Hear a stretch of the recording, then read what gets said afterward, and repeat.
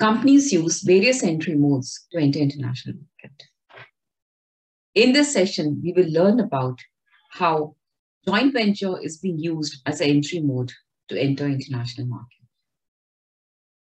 Joint venture is a collaborative arrangement wherein two or more independent companies own or control a business. Companies collaborate for sharing core competencies, either in area of marketing, production, or for sharing technology, capital, etc. Most of the automobile companies enter into joint venture to explore new markets. Suzuki and Honda entered into joint venture with Maruti and Hero respectively to enter the Indian market.